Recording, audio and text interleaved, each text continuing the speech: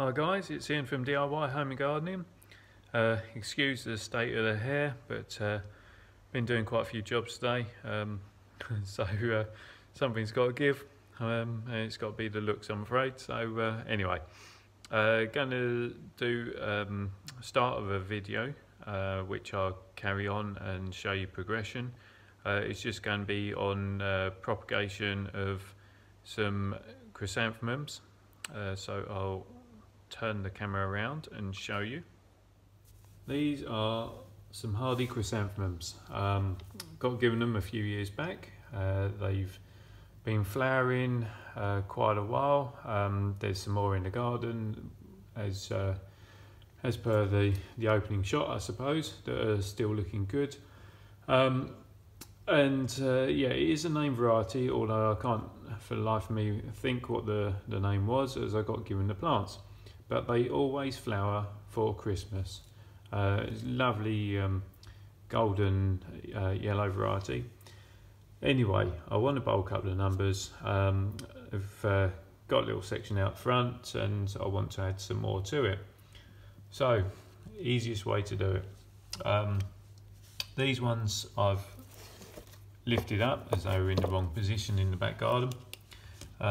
You can see they've got a few little sprouts to them and a bit of straw. A few little sprouts, but what we want to do is take some cutting off them. So got them set up in this propagation tray. It's a heated one. Not bothering with a top cover for the time being, as you just want the base heat to it.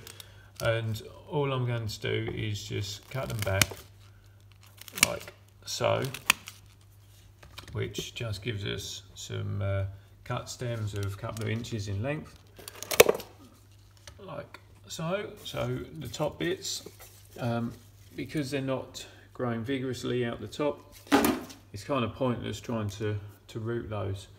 It just take you too long. So instead, what we will do is we're going to do what's called basal cuttings. But in order to do that, you need to stimulate the growth of the plant to start with, from the base. So I've probably got a bit too much compost in there. So we'll get those potted, and what you're trying to do with the base heat plus the fresh compost is encourage a load of these basal shoots to sprout up and get going, and then we'll take our cuttings from that. You'll notice that now I've repotted, I've actually buried the crown, so the main part of the plant. I've buried that below the compost. The reason for that is that you want to encourage all those basal shoots that you did see at the beginning. You want to encourage those to be nice and strong and firm at the base, and to then come up through the compost, as you'll get much more viable material from that. So that's the reason for that. Yeah, this is the first stage, and then as they start growing, I'll show you the next stage for progression. Now, so you can see then we're now 7 days on from when we did the potting up, and we've got a little bit of shoot development coming there. Obviously there's a top shoot growing, but we could do with some basal stuff coming on, but certainly that looks promising. And the other rootstock that I left in the garden, that's starting to flush as well, as I've mounded a bit of soil around that. So you can see it's going to be, well, not too long actually before we can do some cuttings. It's 4th of February, so we're 1 month on exactly from when first lifted and started doing the video on the chrysanthemums.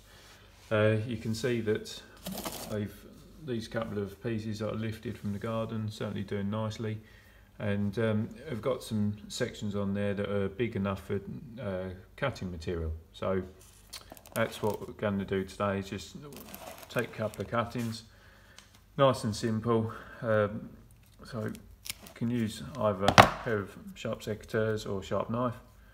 Remove some of the cutting material on there, tend to end up with a little bit of greenery left, but that's not a problem. So if I just whip off some cuttings from that plant as well, you can either use a sharp knife or just the tip of the secateurs. And for these, where you've got just the basal growth from below the compost, you're actually going to be cutting down underneath the compost to cut the stem below soil level,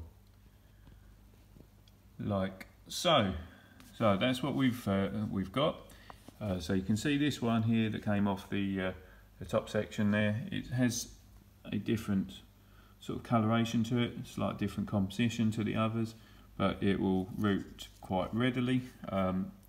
You don't even need to use this, to be honest, but rooting powder, you might as well do a bit of a belt and braces scenario, make it marginally quicker.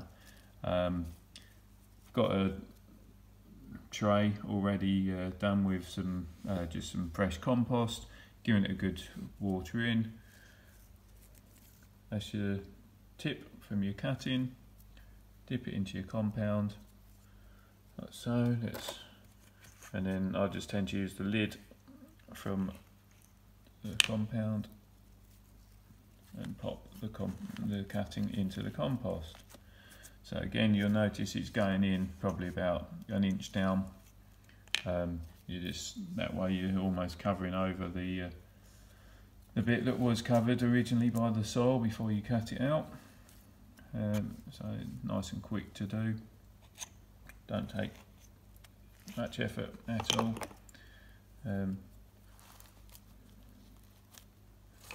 So on this one, where it's a harder stem, you just have to treat it a bit like a normal softwood cutting. Literally just pop off the basal leaves, so otherwise they just rot below the soil level anyway. And pop that in, firm around, and you can either leave like that or stick in heated propagator unit if you've got one. So you're kind of thinking, well, we've only ended up with 4 plants. Well, 4 cuttings. Well, we have, but these are easily root, and don't forget you've still got these mother plants as well. So you know, you've already doubled the amount of plants that you started with. And actually, if you just grow these on for the year, you'll get nice, good, strong plants that will flower, and then you can just essentially keep taking cutting material off these older ones, and you'll probably get another 2 successions out of those this season anyway. So you could quite easily end up with about a dozen or dozen 20 plants by the end of the year. Not all of them obviously will be big enough to produce flower for end of season, but certainly going into next year you could end up with a good quantity. So cuttings, very quick and easy way in most instances to bulk up your numbers. So I'll revisit this as and when the cuttings have taken, and just show you the next stage really. Well, we're back to these. So they're the first 4 chrysanthemum cuttings that came off the plants. As you remember, they were just a couple of pots that was taking the stem cuttings from. So we did actually manage to sneak out a 5th one.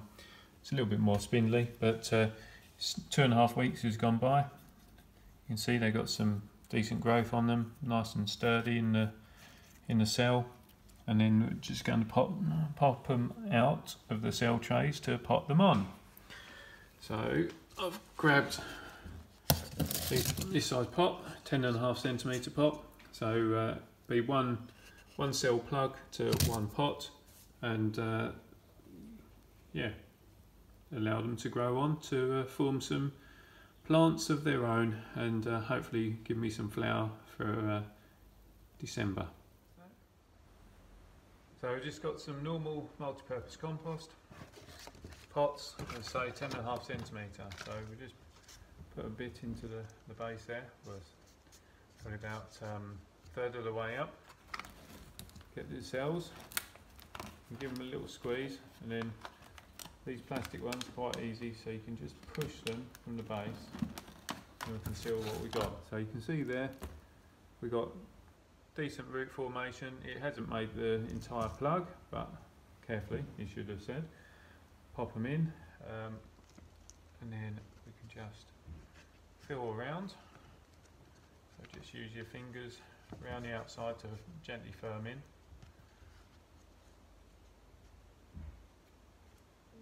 Give ourselves a little bit of a margin between the finishing layer of the compost and top of pot, so that allows you to water in nicely, and it won't be, well, it won't matter the fact you're coming higher up on the stem, because as we know from this little video anyway, that chrysanthemums root pretty easily, so they actually form more stem root outwards from the sections that are grown, or covered I should say, which will give you a nice sturdy plant. So that's all we're doing. So I've just got these other 4 remaining plants to get done. All done. 1, 2, 3, 4, 4.5, possibly 5 plants, depends how it gets on. That's all the cuttings done.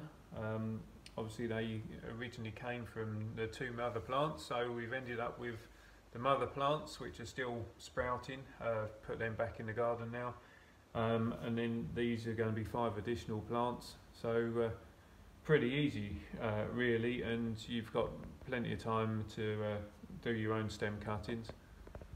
As I say, you can get out there now, still take some soft cuttings from your chrysanthemums, bulk up the numbers, and yeah, even if they're summer flowering varieties, you've got ample time to get some viable plants to get flowers from.